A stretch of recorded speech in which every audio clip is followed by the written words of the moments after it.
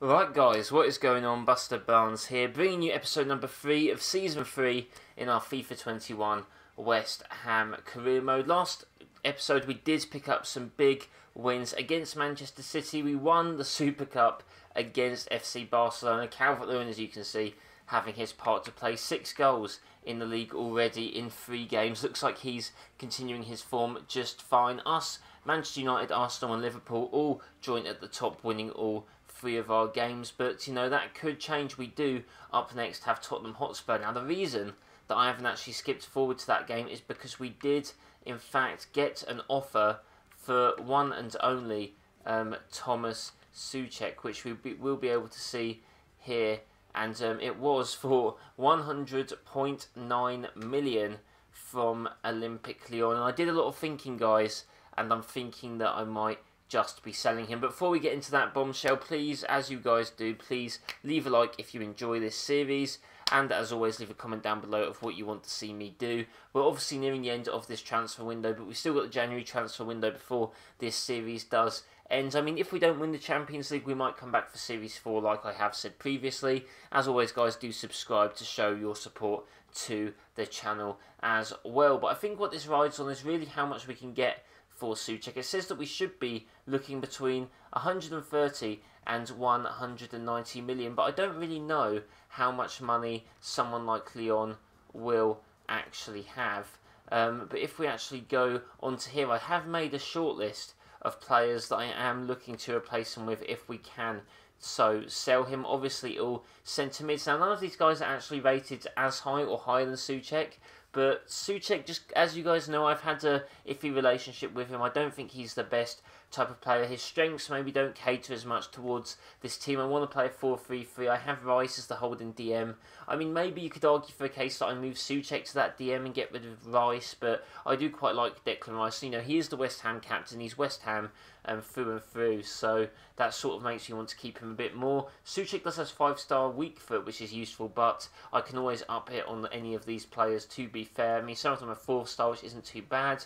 And another strength Soucek has is his, heading. He's good in the air, but our midfield's already quite good in the air with Loftus-Cheek and Rice. And also, the way I take corners, my corners pretty much always fall near post to whoever the striker is, so Soucek's not really getting his head on those anyway, to be fair to him. But when I was looking up and down these players, there were a few that did stick out for me. Now, if you look at some of the values of these players, it does look like that some of them are maybe less likely to get than others, like Valverde maybe seems a bit unlikely. An interesting one is Aouar, who is from Olympique Lyon, who did offer the money for Soucek, so there is a chance that I could actually ask for him plus some money, and he does look like a nice player. But there's other good players as well, like Milinkovic-Savic, like Lo Celso as well, which would be very interesting. Obviously, Goretzka and Lo Celso from Spurs, and would be very interesting if we could weaken that Spurs side that actually we will be just going out and facing. So that'd be pretty crazy if they had their first start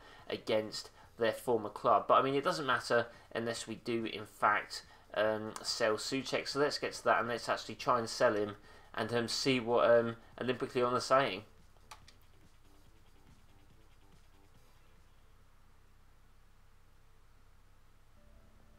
Now this is a bit scary because I don't want them to storm out of the offer, but Soucek is worth 114 million, and at the end of the day, they're saying that we could maybe ask for something more. So I'm a bit interested. Should I just go for a swap for Aouar? I don't know if he's necessarily the one that I want 100% though. So if I propose a new transfer fee straight up, maybe for, I don't want them to storm out, so it's 145 million maybe.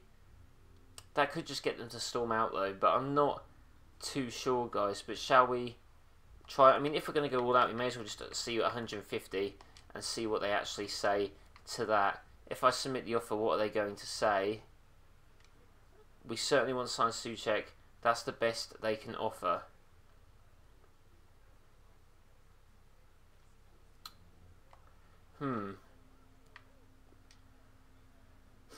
See, I'm not too sure if Aouar's the player that I want. Because the thing is, I could get more money out of this by, by asking for Aouar plus, whatever, plus, 70 million. Which, to be fair, I think it's a good deal if I did get that. So shall we do a player swap? Midfielders. So 69 million. Proposed new transfer fee. If we go for our plus 75 million. God, if they accept this, that would be absolutely mental. Submit the offer there. What are they going to say? Look, we're keen to sign Soucek, but this is too much willing to pay for him. Unfortunately, we aren't interested in swapping players.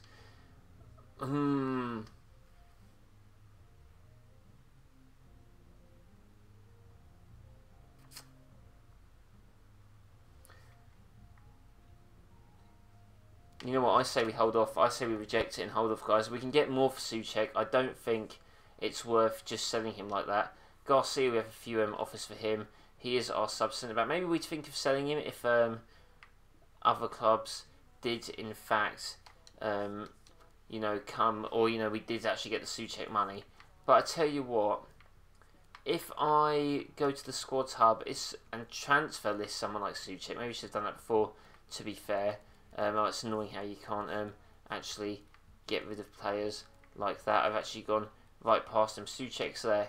If I add him to the transfer list, let's see if there's any other clubs that come in for him and offer a bit more money.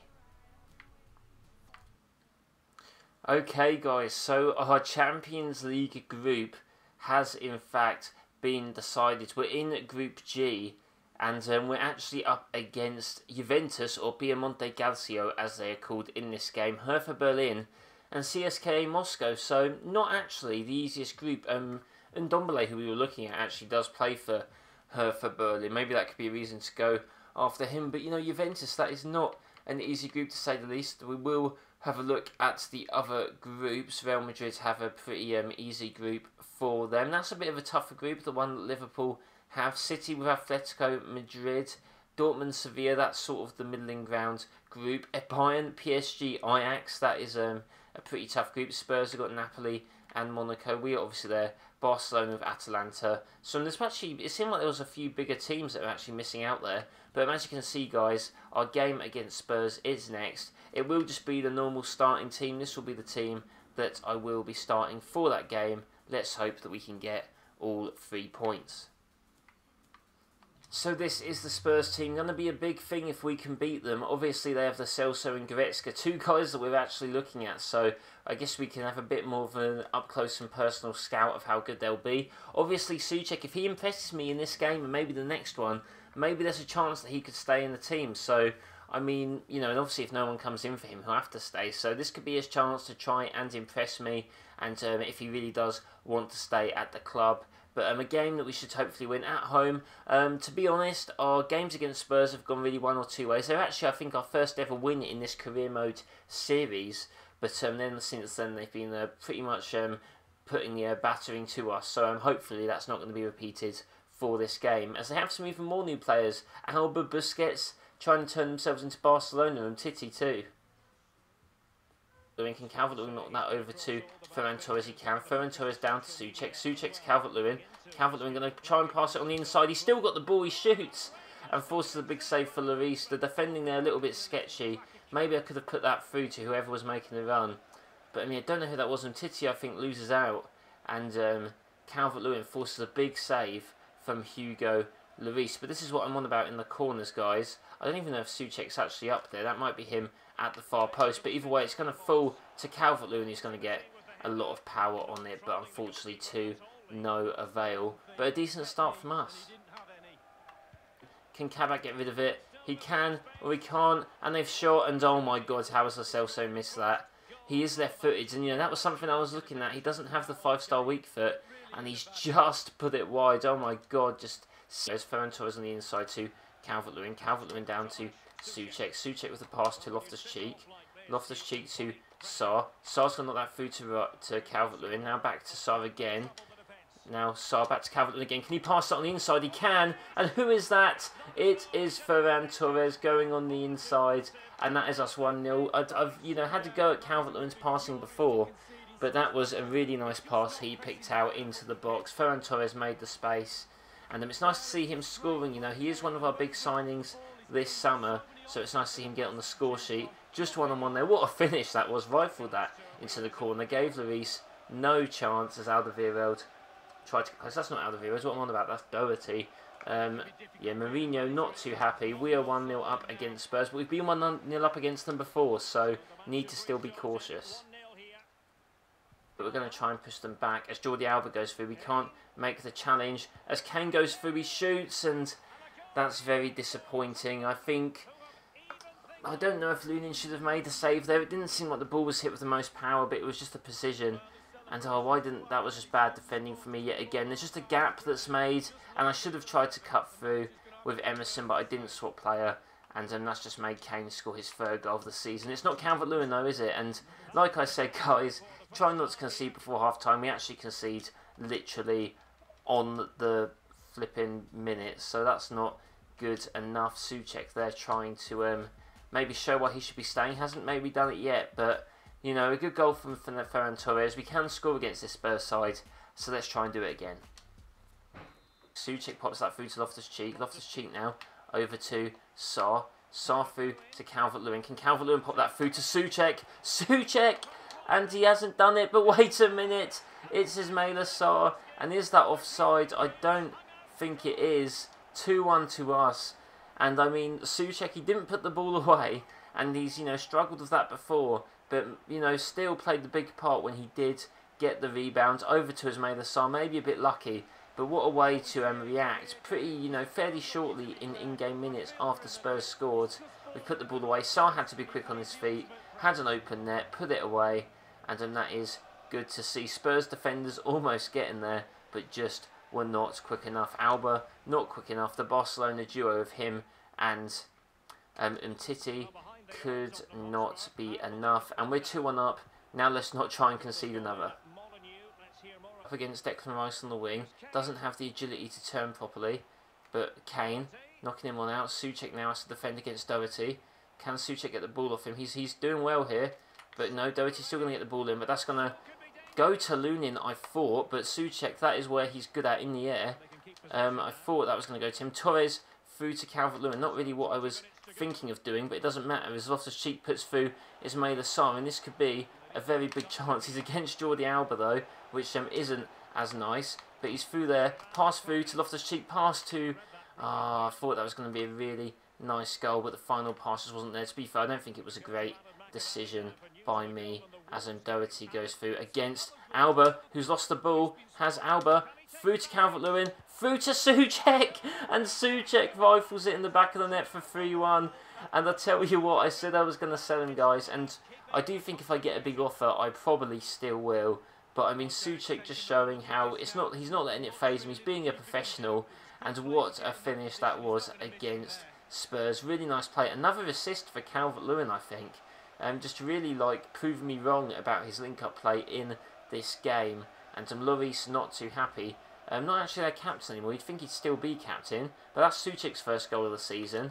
And 75th minute, 3-1 up against Spurs. I think that's just going to call for me to make some substitutions. Why not? We're going to bring on Gilmour for Loftus-Cheek. We're going to bring on, not him, we're going to bring on Jeremy Boga for Torres. And I think we're probably going to bring on Ampadu for Rice, just to get Ampadu some minutes. Maybe boost his overall up a little bit more. Actually pass that through to Gilmour. Gilmour's going to put that through to Ismaila Sarr. Ismaila Sarr can actually pass that into Gilmour, actually. And I tell you what, that was very, very high risk. But Gilmour keeps the ball. He's gone through to Calvert-Lewin. He's had a shot and he's hit it off the post and in. And oh my God, what a shot. Nice assist for Gilmour when he's not getting that many appearances. More of a rotation player for us, obviously. But I tell you what, usually we've seen, I think we've probably seen once or twice Spurs beat us 4 or 5-1. Looks like it's our go to dominate them. And against City, I think we won 5-1. Against Spurs, 4-1. This is going pretty well for us. A really nice finish from Calvert-Lewin off the post and in. And yeah, Spurs just haven't really been able to deal with us today. A few maybe scary moments before, but just the chemistry of the team has grown. And what a win this is looking like it will be. 7 goals in 4 games for Calvert-Lewin. And more assists, so he is just really improving his game and just showing what a force he is. And that's going to be it, guys. 4-1 at home to Spurs. Dominating the team that for most of the season last year was top of the league. Would have actually been second season Mourinho. I mean, they're top of the league in real life now. Maybe this is a sign of things to come. But, yeah, absolute big result for us. As you can see, getting more of the shots. Possession, Spurs actually dominated. Same with the pass accuracy, but we were just a lot more clinical. And with that, let's see if we get any more offers for the transfer window. And I can't remember who our next game is against, but I think we're probably due a Carabao Cup game soon enough. Okay, guys, we are in transfer deadline day. We will see if we do get any more offers for anyone, as you can see. Oh, wait, Chelsea bought Rudiger in. Does that mean they rebought him from Newcastle? That's a very interesting one. But if we go to us, as you can see, the business got rid of Benrahma and Fredericks for Emerson and Torres. Some pretty much like for like replacements. It actually says that we didn't get any money for selling them. That's because we included them in the deal. But yeah, let's actually have a look and see what moves or requests we do get, if any. I actually think Masuaku was requested to leave because we're not really playing him. But hopefully he doesn't leave in this little period, because I really don't need to be looking to get a new left back now. For the window, it has closed. What is this little offer for Lunin? What actually is it? Who's the swap deal with? A left back. Not necessarily a bad left back, but no, 6 million plus that guy. I do not think so. I'm actually going to just block all offers for Lunin. To be honest, he is our goalkeeper. So I thought I'd actually try and go through some of the development plans for our players, guys. Loftus-Cheek, boosting up his weak foot would actually only take 1 week, so I'm definitely going to look to do that. You know, I should have maybe done this a bit before with some of my players. Let's have a look at Boga's development plan as well. I actually changed Sar's as well to try and get his, I believe, skill moves up. I think it is, but Boga's only got the 3-star weak foot, so maybe we could try and boost that up as well. That's only going to take the 1 week as well. Our players really just flying on form and really picking up things very quickly. Ferran Torres, I believe I already have him on a plan, I think, if I'm not mistaken. Oh no, he's on balanced as well.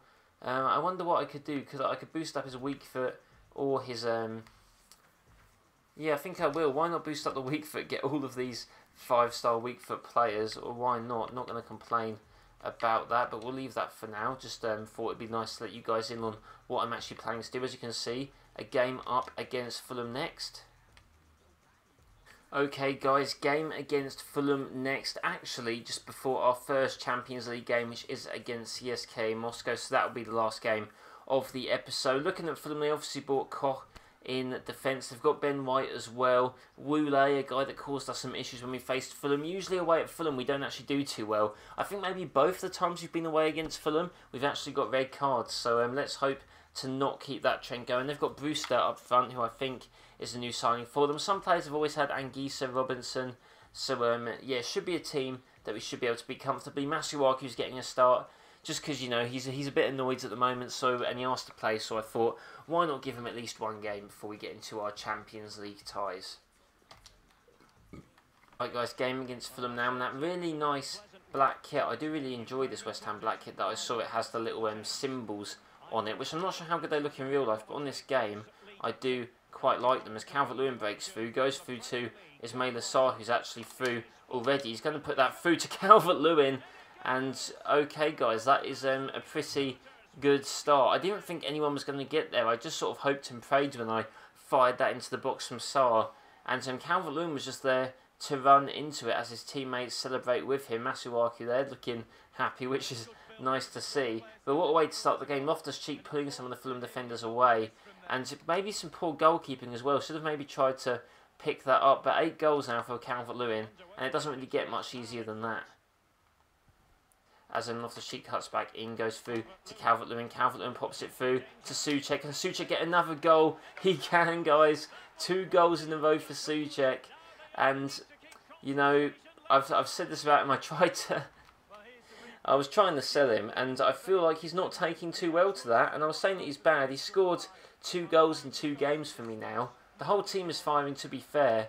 But maybe this is him trying to say that he does not want to be sold. And I tell you what, guys, honestly, let me know down below what you want me to do with Soucek. I mean, if you don't want me to sell him, please say, because I still feel like I want to. I want to make this as interesting and exciting a career mode as possible. But if you do want me to keep him, please say. Let me know if you want me to sell him as well, as I will listen to what you guys want in this series. But with that said, let's try and then keep this roll going and maybe score some more.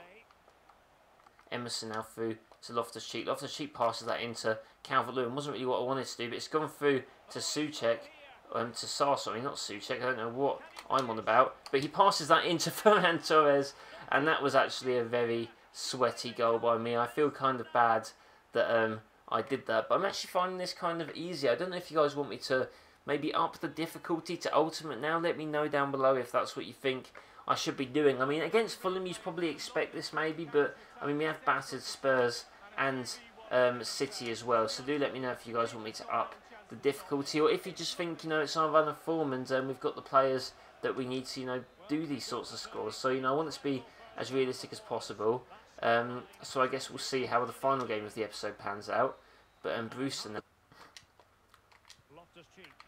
Loftus-Cheek now through to Calvert-Lewin. Can Calvert-Lewin poke that through to Soucek? He can. Soucek to Ferran Torres. Ferran Torres, what can he do? Can he just shoot across goal? He actually can. And Ferran Torres has got his second goal of the game against Fulham. And what a signing he's proving to do. I think, to be fair, in comparison to Boga, I think they're both similar, but Ferran Torres just seems to get into a little bit of better positions, I'd say. He seems to, you know, make maybe just a little bit better runs. I think Boga's maybe got more ability physically, but in terms of, finding himself in the right places, Ferran Torres has really been a very, very good player.